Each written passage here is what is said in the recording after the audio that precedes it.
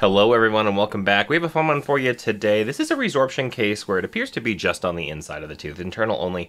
Looking at the PA there, you can kind of see on number 9 where it's located, and at the cone beam, I wasn't able to find a point where it actually came through the side of the tooth or anything like that.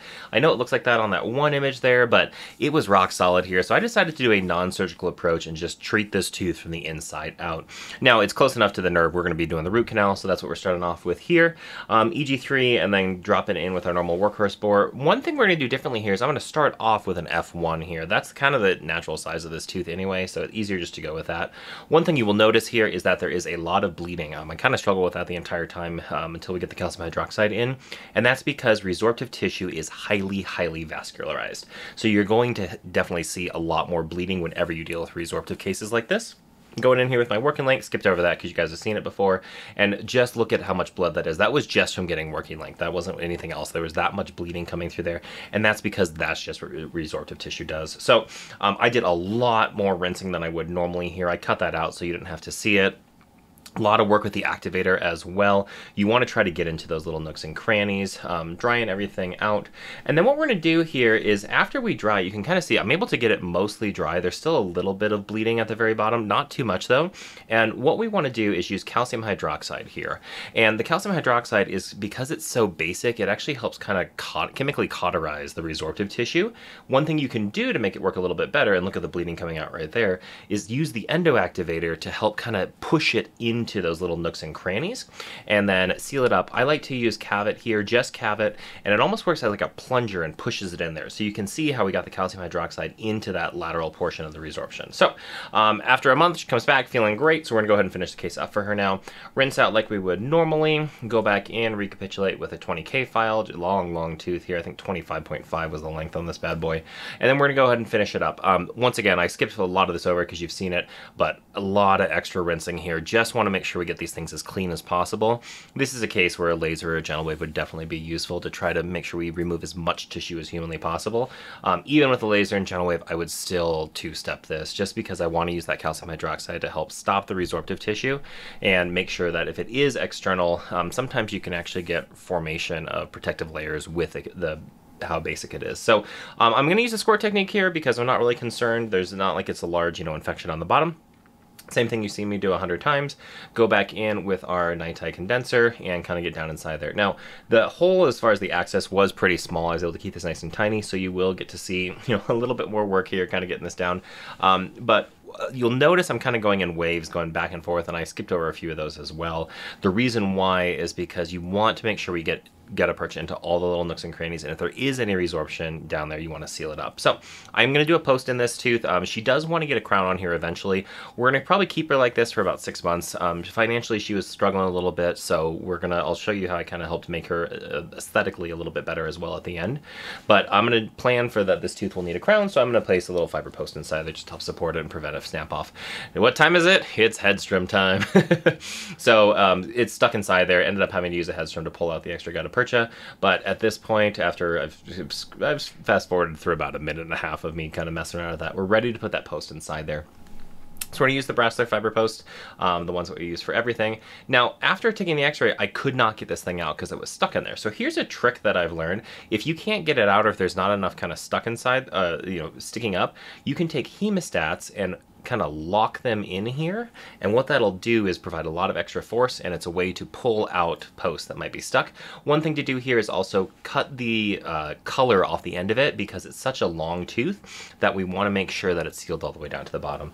At this point, we're sealing it up just like you've seen me do 100 times before. Use the etch, kind of clean everything up.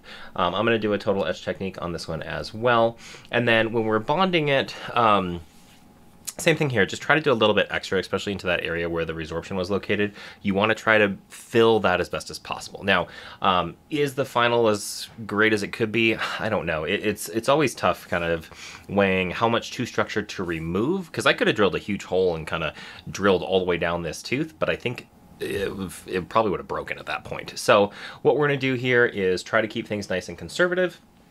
And you'll see the x-ray here in a few minutes after we're done. Fill it up just like we would for everything else, polish it off, and then I did add in a little extra stuff here because you'll see aesthetically it's not the prettiest teeth. She's got multiple colors on there. She's kind of got different layers. So one of the first things we do is flatten off those incisal edges just so we get those symmetrical. There's done a lot of studies on aesthetically what people look at, and 8 and 9 need to be pretty much symmetrical. So you can see not really pretty, not very shiny. Obviously I'm not going to fix the color, but I can at least fix the shine and get these teeth looking a little more symmetrical and a little more to her facial profile. These squared off teeth with those edges, they tend to not work as well with more feminine profiles, so I like to round those off a little bit more. You'll see that in a second. But what we're going to start off is using this flame burr to just re-contour those line angles. I like to start actually at the most apical portion, kind of at the CEJ, and get my line angles correct. There was a composite on there that was going into the gum tissue, hence why you saw immediate bleeding as soon as I got in there. And you'll see that composite on the mesial of number 8 is also going to be a problem as well. But one of the first things you want to do if you're kind of trying to do aesthetic work here is establish those line angles, because that's what catches the eye, and you want to make them symmetrical. Even though I only worked on the one tooth, I'm going to do both to make sure that we're symmetrical here.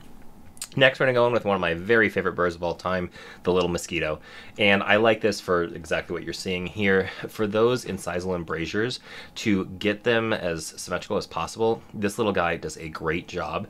And what you'll see as I'm going through these is just how much better these teeth look as you round off those edges. When you have really sharp right angles, it really shows how short these teeth are. If you can then go in and round them off like I'm doing, you'll see, especially on, I'm really happy with how number 8 looks at this point. I'm going to go back in and do a little bit more work here and kind of show you just, this is my way of getting these teeth to look a little bit better. Like I said, round them off. It's subtle work, but it's one of my favorite things to do.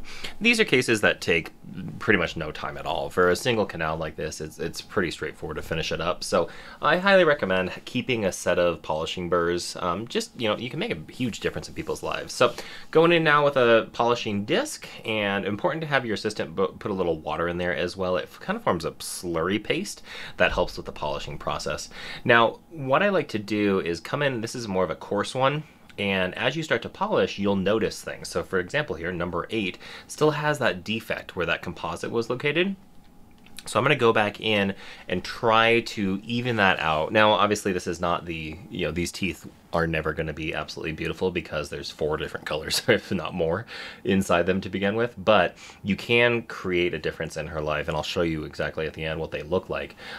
You want to try to create some evenness there, because what we're looking for is the light to glint off those line angles to be symmetrical and also to be nice and shiny. And so that's what we're looking for here. And the more even that can be, the better that light is going to look. So you can already see the difference here on number 9 compared to number 8. And now as we start to polish number 8, you'll see how that line angle is starting to be established. The composite's still not polishing up perfectly, but it's getting better. You can start to see the shine that's coming in there. And then we'll do a little bit of more work here just to get those angles. One thing you can do is kind of brush it along the line angle. You can see that's what I'm doing. And thankfully with the microscope, the light's so bright, you can really clearly see where those line angles are. But it should be almost a straight line coming along there. If you look at your dental anatomy books from way back when, the line angles are really what gives us the size and sense of the tooth, and you can play around with them quite a lot. And then finally, we're going to use that BioClear Rockstar Polisher. This thing is absolutely amazing. It works so stinking. Look, you can see the shine just as we're going through there. I love this thing. It's just a diamond impregnated little cup, but it really does a nice job polishing these up, and they're re-sterilizable, and they tend to last quite a long time. I think, we really don't have to replace them that much. It's not like I'm doing a lot of aesthetic work, but they do last a really long time and creates a really nice final product here. So kind of showing you there as we're getting in there. That's what I'm explaining is the line angles. We're training a new assistant here, so you'll be seeing some more stuff from Miriam in a little bit, but that's kind of as we're going along, just getting that polish in there and wanting to make sure that we get that as nice as possible. And then we'll show you kind of what the final looks like here in just a minute. So, you know, from her standpoint, she wasn't planning on being able to get crowns on these teeth for a while, so at least we're able to give her something that looks a lot better aesthetically. So as you zoom in, you can see the difference here. I mean, obviously the one is from the camera, so it's a little bit better. The other is just a still image, but I'm really pleased with how these turned out. And then here's what the x-ray looks like. You know, I wish we were able to get a little bit more composite into that actual resorptive defect. We're going to keep her on a really tight recall here because that's how this tooth is going to fail. It's going to fail because the resorption comes back. But at this point, we're going to leave it. We'll see her back in about 3 to 6 months, see if the resorption has grown in size. And if it has, at that point, we'll probably just refund her money and kind of say, all right, let's go ahead and do an implant. But I think it was worth trying to save this tooth. If it looks like it's been nice and stable after the 3 to 6 months, let's do crowns on top of here and give her a beautiful smile. So as always, thank you guys so much for watching. We got a couple fun ones coming up in the docket, so excited for it. As always, like and subscribe so you don't miss any of those videos. And please leave comments. I respond to all of them, and if you have any questions or anything you'd like to see in the future, please just drop a comment below. Thanks so much.